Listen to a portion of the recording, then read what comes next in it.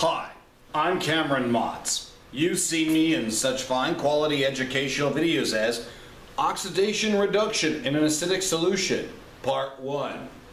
And Is There Chemical Drama? Inquire. Okay, at the request of one of my students, I went ahead and I'm doing oxidation reduction, but this time we're going to look from the basic solution. If you did not see the video regarding oxidation reduction or redox reaction in an acid solution, check out the other video. It's there, and again, for your perusal. I go through step by step, working through the things. So, quick review here. Oxidation reduction. In a chemical reaction, electrons kind of move around a little bit because some of them, they can go flowing away, and others, they end up getting picked up. Some they get picked up, sometimes they don't. But for atoms, they can go and either gain electrons or lose electrons. And in oxidation, an atom loses an electron. That's the process. If in the reduction, it gains electrons. Or, as two ways to memorize this, we have Leo the lion goes, grrr. Leo losing electrons, oxidation, gaining electrons, reduction. That's one way to remember it. That's how I remember it when I was back in high school in honors chemistry and AP chemistry. But there's another way. And there is oil rig. Oxidation is losing, reduction is gaining. Yes. So that's another way. Some people find Leo more convenient. Other people find oil rig more convenient. Hey, 6 of one, half a dozen of the other. Whatever works for you. Not your friends, not your teacher, you. All right. Now you may be hearing a term called redox. We talk about redox equations, balancing redox equations. What is redox? What's happening? Okay, redox is a combination of two words, reduction and oxidation. They took those two words and they somehow and you got redox. That's how it came about. Now we're going to look at a redox problem in a basic solution, and I'm going to walk through with you guys step by step in this. So here we go. In our basic solution here, we have I with a minus, so iodine, MnO4 minus gets us I2 plus MnO2. All right. Well, you know what? We're going to have to look at this. Now, chances are there'll probably be like an HI and a KMNO4. It doesn't matter because when that oxidation reduction action is happening, it's happening with the anions. It's happening with the second part of the compound, you might possibly notice. We're not so much interested in the first part of the compound. We're looking at the second part of the compound. Okay, so the first thing we want to do, just like we did for acidic, we break it down into half reactions. How are they connected to each other? So I minus to I2, okay, and MnO4 minus to MnO2. Now, I want to point something out about oxidation reduction because obviously there's some differences here in the charges and all that other good stuff. Okay, so let's take a look at the second thing. Here, our second thing is we need to balance the atoms other than O and H. Now, you might notice in the acidic solution we didn't need to do that. And I should have mentioned that as a step, but when you have an imbalance like this, you need to balance it out. So that's why we have 2I minus gets us I2, and notice we didn't need to worry about the MnO4 and MnO2. But somebody might be saying, wait a minute, the oxygen atoms are not balanced. Relax, we're going to take care of it. What we're interested in is our main characters here. The hydrogen oxygen, we're not so concerned about that because we can mess around with it. That's the cool part. That's part of the redox process. So we figured it out. We've got 2I minus getting us I2, MnO4 minus getting us MnO2. Okay, great. Now what? Well, we're going to add water to both sides to make up for the lack of oxygen. Now, if you notice the 2I minus and the I2, there's no oxygen, there's no hydrogen. We don't need to add water to it. Yippee! We don't. So, now on the MnO4 and the MnO2, we do. We have a deficit on this side of 2 oxygen atoms, so that means we'll have to add 2 waters. Wait, you've got 4 hydrogen atoms. See, 2 times 2, you got 4 hydrogen atoms there. Relax, we are going to take care of the problem. Because our next step is, okay, we've added the water, now we're going to add the hydrogen to balance out the hydrogens in the solution. So we have 4 hydrogens on this side of the arrow. Guess what? We're going to add 4 hydrogen atoms on this side of the arrow. But wait, it's a basic solution. You can't have hydrogen ions running loose because that isn't an acid. You're right, that's true. But we're going to get those hydrogen atoms if it's the last thing we do in this video. We will. It's not over. Now the thing is, in order to cancel these out, okay, we want to neutralize the solution. So what do? We add OH minus. And OH minus, oh, wait, yeah, that's kind of like a basic thing because we're in a basic solution. Right. In an acid solution, you wouldn't be doing adding OH. Here we're adding OH minus because we are in a basic solution and we want to take down those hydrogens. We want to neutralize them. So that's what we do. So in this case here, we happen to have 4 hydrogen ions here. We're going to add 4 OHs right here. And that's going to cancel that out, right? Because what is it going to form? OH plus H gets us, H2O, water. Neutral. Okay. Now, what you do on one side of the arrow, you need to do it to the other side of the arrow as well in order to balance the thing out, okay? So you have to do that. Now we're going to form water from our H plus OH, getting us H2O. So we're going to have 4 waters here, and the MnO4. We get MnO2 plus 2H2O and the 4OH. We just simply went and combined the hydrogen with the OH. I told you we would take out those hydrogens, and we took them down hard. Okay, next trick. Let's cancel out the waters, because there seems to be water, water, and everywhere, water, water. Not even fit to drink. Okay, Rime of the Ancient Mariner reference. Don't worry about it. Okay? So cancel out the water from both sides. Well, we did. We had 4 waters here, 2 waters here, okay, 2 go down, 2 go down. No waters on this side, we got 2 waters left over. Notice I brought down the 2I2. Notice we haven't had to do anything with them as of yet because there's no oxygen, no hydrogen. We don't have to touch them. We can leave them alone for now. Now it's time to balance out the charges. We got to balance out the charges, ladies and gentlemen. We have to add electrons to the more positive side. Now, here we have 2 times 2 I's. They each have a -1 charge because iodine, remember, it is a halogen. It's got 7 valence electrons originally.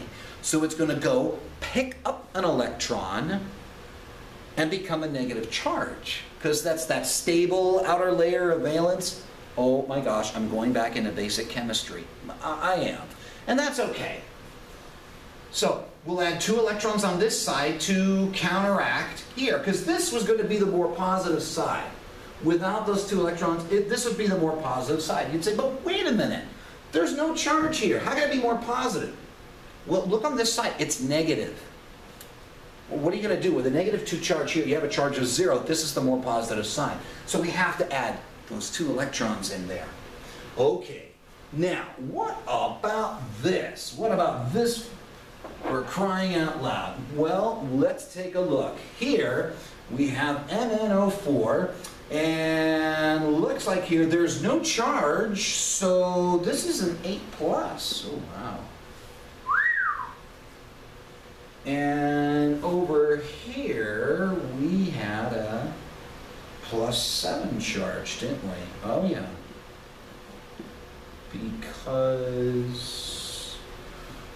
we had O4 4 with a -1 charge, and we have each oxygen is -2. So 2 times -4 is -8. This is a -1 charge total, so Mn has to be a +7. So that's going to be a +7 charge. This is a +8 charge. Now, hold on though, before we go and figure out, hey, wait a minute, this has got more positive than this side. Why are we adding electrons here? Well, you got to remember, we see these 4 OHs right there? They're going to contribute. They're going to contribute 4 electrons, and that's going to wipe out 4 of these positive charges. So now you got a +4, okay, to a +7. Now we have to make it that both sides have the same charge. We didn't say that the charges had to be 0 on both sides. They just have to be equal to each other, and that's not based on the oxygen, it's not based on the hydrogen. It's based on our main players here. So here, this total thing, counting this with this, is a total of +4. Well, if we have a +7 here, based off of this, how many electrons are we going to need to reduce this 7 to a +4? 3 electrons. And bammo, there you go. We've got our 3 electrons. Yeah, this is a topic of conversations at parties that teenagers hold everywhere across the planet. That's it. All right, let's move on. So now we've got the charges figured out. Now we've got to multiply by the appropriate factors. Well, what do you mean? We want to make the electrons equal to each other on both sides of the arrow. So here we have 2 electrons. Over here we have 3 electrons. So what numbers do 2 and 3 go into? 6. So we're going to multiply this side by 3, this side by 2, and then we're going to multiply this all out. Oh. So 3 times 2i minus 1, and 3 times I2, and 3 times 2 electrons. Woo! Over here, 2 times 3 electrons, plus 2 times 2 waters, plus 2 times 1 MnO4 minuses, plus 2 MnO2, 2 times 1 MnO2s, plus 2 times 4 OH minuses on the opposite side of the arrow. This is getting messy, but we got to add it up. Nobody ever said that redox was going to be an easy job. We just said you're going to need to do it. So here it is. You're going to add them up. So you have 6 iodine with a -1 charge. See, 2 times 3 is 6. You got 6 electrons. 3 times 2 electrons, 6 electrons here. 4 waters. Okay, so we're going to go here. 2 times 2, 4 waters. And then 2 MnO4, 2 times 1 MnO4 gives us 2. Now we're going to go on the opposite side of the arrow here. And here we got 3 times 1 I2. 3 times 2 gets us 6 electrons. 2 times MnO2 over here. 2 times 1 is 2. And then 2 times 4 OH is 8 OH. Whoa! Yeah. Can you imagine that? This is just downright messy. But it's not over. Because I think we got through the hard part. The next trick, ladies and gentlemen, it's time to simplify. Well, how in the world do we go and simplify this? Well, is there anything we can do to cancel stuff out? Well, hey, guess what? You know what we can do? The electrons. We got 6 electrons on each side of the arrow. Yay! We can cancel those. Oh my gosh, yes, that's true. We can, can't we? Now, is there anything else we can cancel? Now, see all these 2s, 4s, and 6s and 8s? Hey, maybe we could divide it by 2. It looks good to do that, but you run into a problem because you see you've got that 3I2 there. That's not happening, ladies and gentlemen. Here is the absolute reality. This puts the limit on everything else out there. So, what's going to be our final redox equation? The final one. The big kahuna. Here it is. 6i minus plus 4H2O plus, 2MnO4 minus gets us, I'm going to have to do it this way, and I'm going to write it in another color, 3I2 plus 2MnO2 plus 8OH minus. That's it. Read it and weep. Gone through quite a bit, haven't we?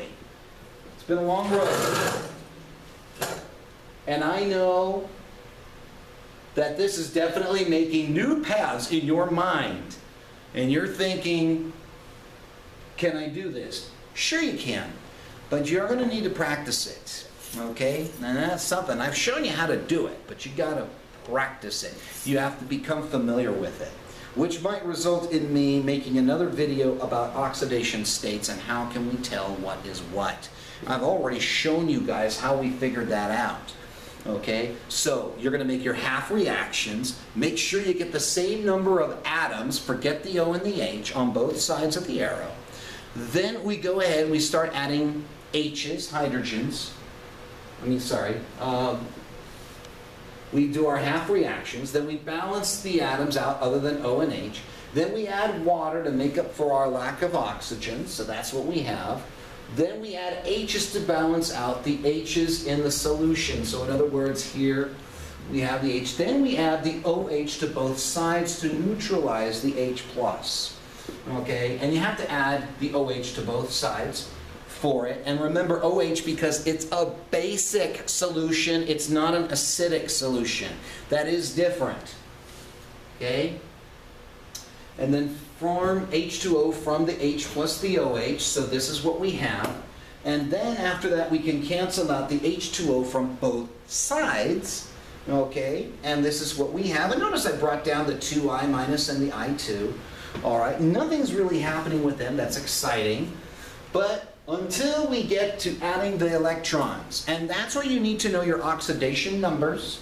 And if you notice, I showed you guys how to calculate that.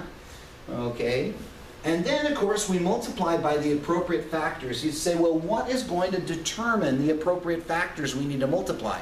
Remember, at this point you are trying to cancel out the electrons on both sides. So ultimately you want to eliminate the electrons from this process, which means you need the same number of electrons on both sides of the equation. Okay? As we're winding down here, we add up everything, and notice we can simplify, and notice I took out the electrons, those pesky little things, and this, ladies and gentlemen, is our finest. Yes! Woo! Oh, we're done! We're done! We're done! I'm Cameron Motz, and I'm saying to you, good luck.